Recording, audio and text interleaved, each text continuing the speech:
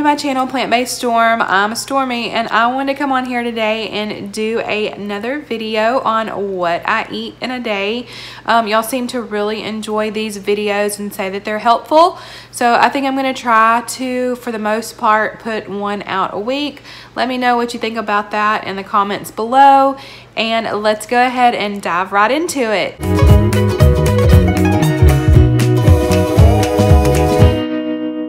So I wanted some regular pancakes this morning, so I ended up using 1 1/4 cup of regular flour and 1/4 cup of oat flour that I had ground myself. You could probably use the entire thing for oat flour. I just wanted to use the regular flour that I had because it's malted and adds a nice flavor. Then for the liquid, it's 2 cups of milk. I used soy, use whatever plant milk you like, and then 4 tablespoons of maple syrup and a teaspoon of vanilla flavoring, and then also going to add in 2 tablespoons of baking powder to help this rise. Okay, so then you're going to go ahead and add the liquid into the dry ingredients, and you're going to mix this up really well. You're going to have to whisk it to get all of the little lumps and bumps out of it. And whenever you get this mixed up really well, you want to set it aside and let it combine for about 3 to 5 minutes. And then I ended up putting it on my panini maker. I have this set on high, added in some blueberries for some extra delicious flavor.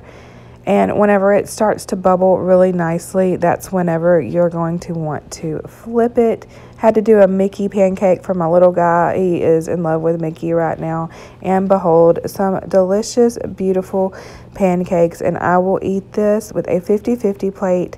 The veggies were just a steamer bag that I popped in the microwave to make life easier, sprinkled with some garlic powder. So I thought that I would answer a question that I've been getting a lot, and that is, does my family eat the same way that I do? And for the most part, yes, they do. My husband will have some dairy, like cheese and stuff here and there, but he actually doesn't even drink cow's milk anymore. I guess because we have been using plant milk for so long now, he doesn't like the taste of it anymore. My son does drink soy milk because he does not have an allergy to regular milk, but he does have a sensitivity to it. And they both are not 100% plant-based, but for the most part, yes, they do. They eat what I cook, and I don't cook extra or special meals typically.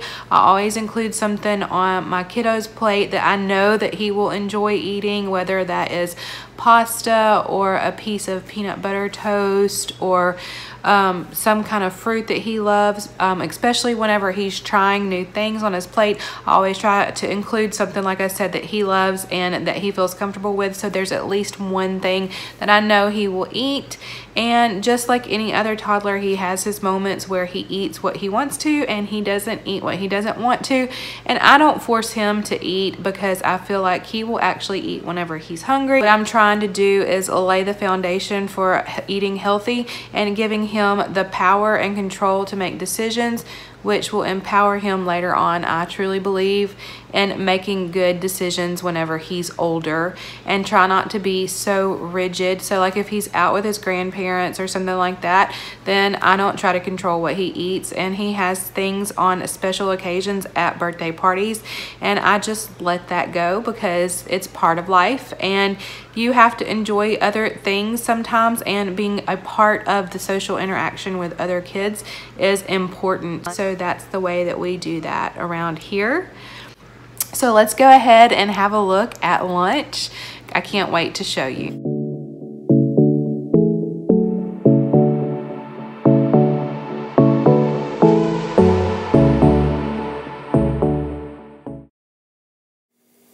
So I'm adding in a 1/2 cup of veggie broth to 2 whole onions, a 1/2 shallot, and 2 cloves of garlic that I had diced up, and I'm cooking till they are nice and translucent and tender. And then I just added in 1/2 teaspoon of thyme, which you can add to taste.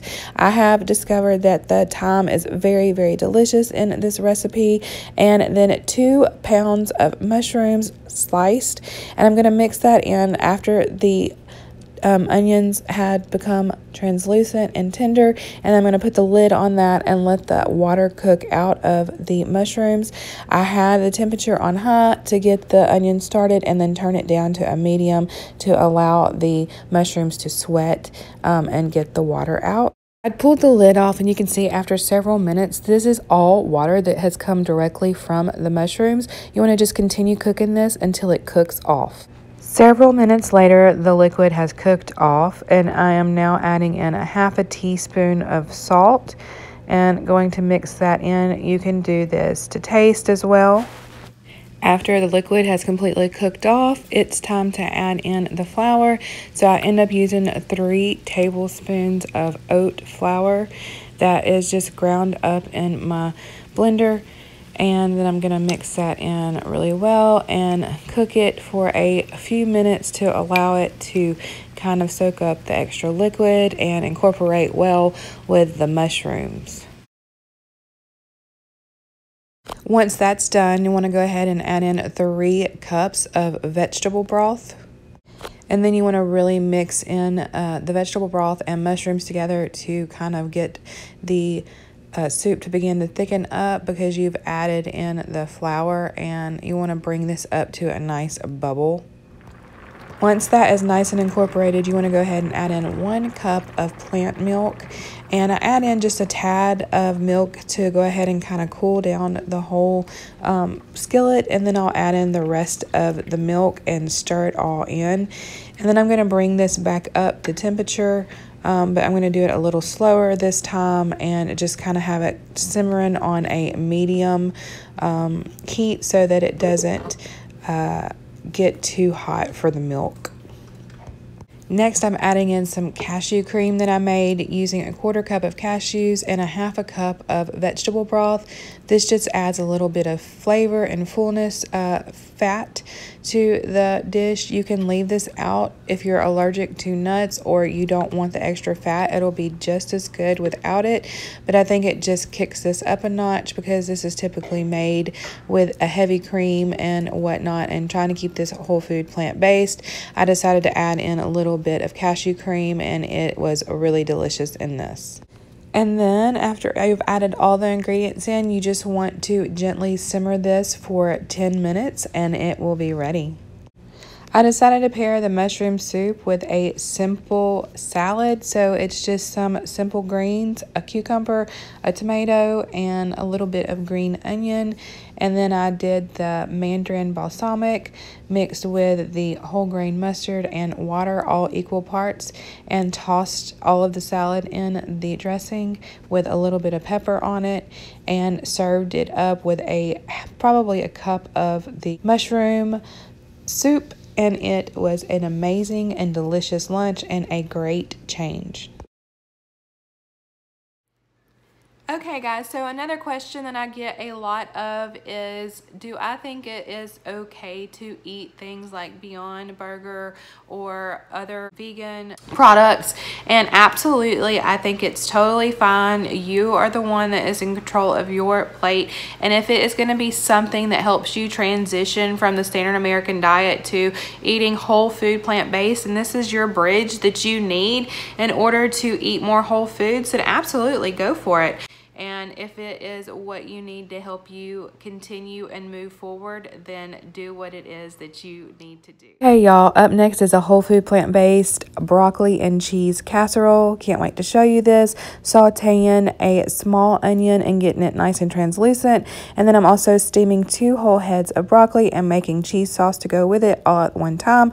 It's 8 ounces of potatoes, 1 carrot, and a whole onion. Boil that and steam simultaneously. I have also previously cooked 1.5 cups of rice in the Instapot. We use brown rice, and I'm just going to put that into the baking dish and then get ready to mix in and add all of the other ingredients to this delicious casserole. Okay, go ahead and add in the cooked onion. Oh, and make sure your oven is preheated to 350 degrees Fahrenheit. And go ahead and add in the 2 heads of broccoli into the rice mixture. Next, we're going to go ahead and get the cheesy sauce ready. So I'm just going to add in the veggies that we just got through boiling into the mixer. And to that, I'm going to add in 2 teaspoons of garlic, 1 teaspoon of onion powder, and a 1/4 cup to a 1/2 cup of nutritional yeast. I end up using a 1/4 cup, and then I'm going to add in whatever water that I boiled the veggies in that I need to get the correct consistency for the sauce, and then just blend it all up and add salt to taste. Once the cheese sauce comes together, you want to just pour in the desired amounts, and then I'm also going to put in the cream of mushroom that we have left over from lunch, which I purposely made more than I needed so that I would have it specifically for this recipe, and I end up using 2.5 cups of the cream of mushroom in the casserole, and then mix everything up, and then you're going to put it into the oven with a covered lid or foil and cook it for 30 minutes until it is bubbly and delicious. Once it has cooked for 30 minutes, take it out and remove it from the heat, and it is ready to serve. And I always like to pour a little bit of extra cheese sauce on mine and make it super creamy and feels extra indulgent.